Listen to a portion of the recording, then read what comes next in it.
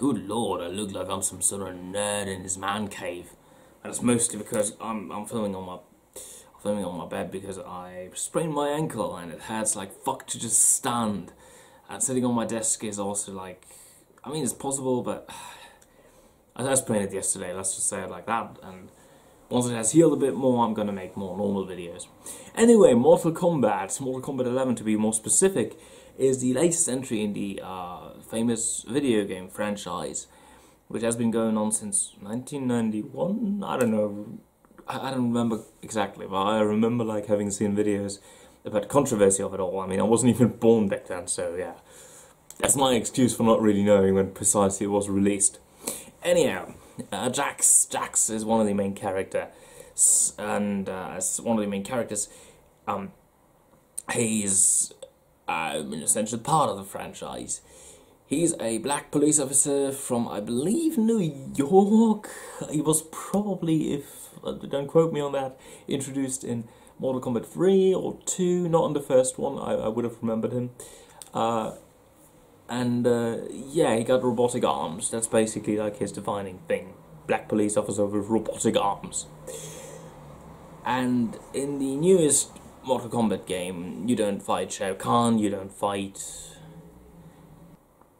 Shang Tsung. Fucking hell, mate. Shang Tsung. So yeah, Shang Tsung. This time it's like some chick that can... A chick, dude? I don't even remember. It's not important. She basically has like the MacGuffin of time manipulation, and if you win, you get the MacGuffin of time manipulation all for yourself, and you can create your perfect timeline.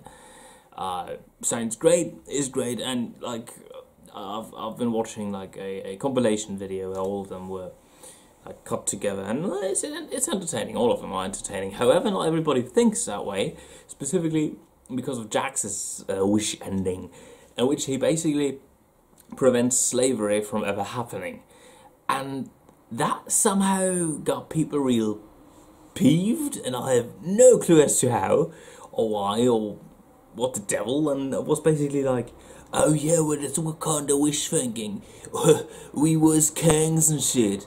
And I'm like, you know, if you have like the MacGuffin of ultimateness regarding all of time, I'm pretty sure it's not that impossible to create your own little timeline where black people aren't enslaved. It's not even that they are like, oh well, black people aren't enslaved and they become the leaders of the entire fucking world. No, it's all that I got from the sequence was basically black people don't get enslaved and they just have their own little lives, and they live along peacefully, if I even saw that one right, with white people. Which, I mean, is there a problem with that? Like, it's not that impossible, specifically if you got the MacGuffin of ultimate time, which, like, what is it that you don't understand about that? It's not like a Doctor Who, where you basically pull the, oh, you can't do that because this is a fixed point in time card out of your ass every now and then. No, it's just that you can basically change all of time, and presumably even space. So, yeah, like, change a bit, something like, it doesn't even take that much tweaking to realize this future. Just, for example, let the Dark Ages go on for a bit longer, and have, certain inventions come through later on, or perhaps even have certain inventions be created in Africa due to some tweaking, which isn't that big of a fucking, like, thing to do if you have all of time on your hands. That is, like, the thing that I don't understand. It's, like, different if you were to say, okay, it's regulated, you can't really, like anything before, I don't know, like 1500 or something, anything before that you can't change. No, you can change everything, and that means everything. Do you even know what everything means? Like, it's beyond comprehension, technically speaking. You can change an amoeba, you could change, you can create and destroy life. Like, what? How do you not understand that that would also entail the possibility of preventing slavery? Like, of course it makes no sense timeline speaking, but like, because technically speaking he would need to have a reason to go back, but like, In this case, we're not talking about a logical explanation for time travel. What we are talking about is something way simpler. We're talking about the MacGuffin of ultimate time and fucking space or shit. It's just like, do you not understand this? This concept of like something that is a stupid writing device because everybody can just do whatever the fuck they want, but that's the fun of it. And that's why it makes sense, because of course it would be hard to really have such a reality come into existence, but not impossible. Not over the use of a MacGuffin of ultimate time, basically. of 15 minutes of time. I just don't understand how this is even SJW. Like, it has nothing to do with SJW-isms.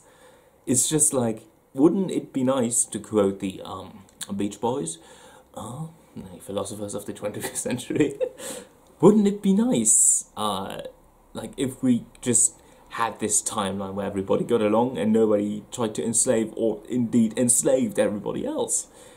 Is that such a complex concept for people to imagine, or are people really caught up in the idea that certain races are better than others? Which, by the way, that's like legitimately racism. I'm not saying like, oh well, you're a bad person. I'm saying you are invoking racism as in the idea that races are separate regardless of what. Like, it's not like, I don't know, people can grow up under different circumstances and be treated differently, and therefore certain ideas emerge or don't emerge, because life is not that fucking simple that you say, oh, I'm born German, or I'm born a Spaniard, and because of that, I'm better than everybody else. Which doesn't really work.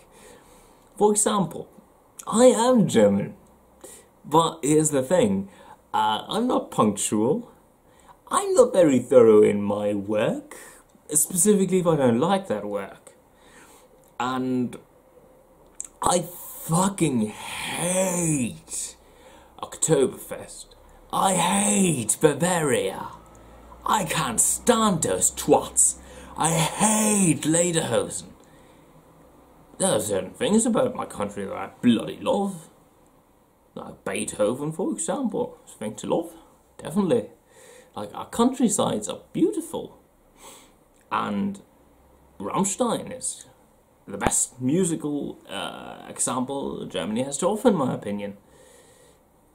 However, that doesn't mean that it defines me as a person. I got so many other things. Well, you know what that is? That is the Scottish flag. I like the Scottish accent. I try to imitate it every now and then. I'm not that good at it. But I like different cultures. And I try to model my life around certain ideas that mix up.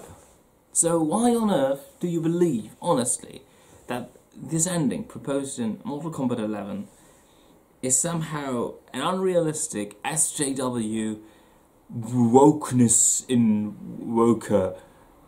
Okay, I have no idea what the hell I was trying to say there, but what gets you so peeved about this? I've explained that the MacGuffin of ultimate time is obviously going to enable you to do literally whatever you want. Change a few atoms around and you won't even have humanity. So, preventing slavery seems like a teeny tiny problem in comparison. Which is like odd. That people get pissed off about that, and it was a really fun ending. Like, almost all the endings were pretty much fun. Some of them were a bit boring. Some of them were rather beautiful, like the one for Liu Kang.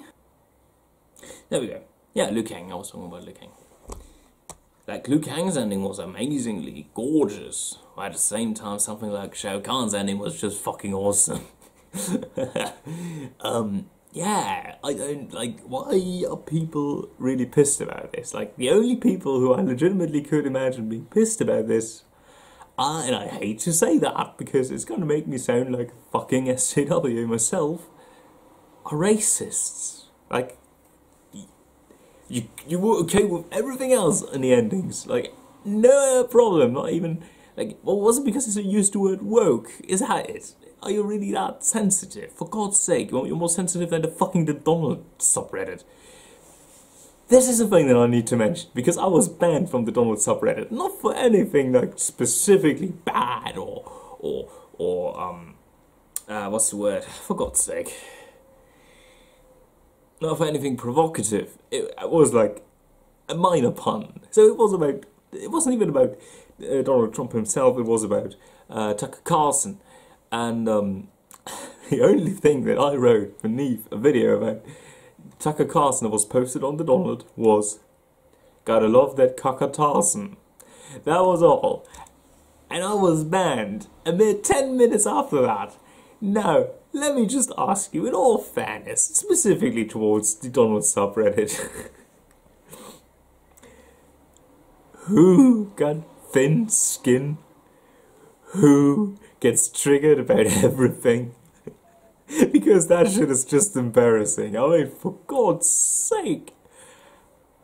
Are you just that easily offended? Kakatarson. That is ridiculous.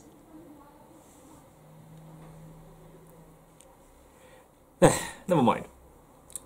I haven't actually played a Mortal Kombat game ever since I tried to...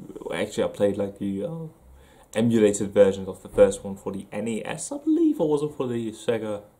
I don't know. Not for the NES, for the SNES, if anything. But like, they are entertaining games, and once again, I just have no clue who could ever get offended by this kind of an ending. It's fun, just like any of the other endings. It's hypothetical, most of all, and given the ability of the MacGuffin of Ultimate Time, which like was like an hourglass, I believe, which is kind of lame. The point that I'm trying to make is like, honestly, leave in the comments like what your problem would be with something that is designed to basically be a genie in a fucking lamp. Because that's what it is. Let's just not fuck around here. If you can change all of time and space, which you basically can if you can manipulate all of time, then yes, you have a genie. And that means you can prevent slavery. End of discussion. And then I said, see you around. Yeah.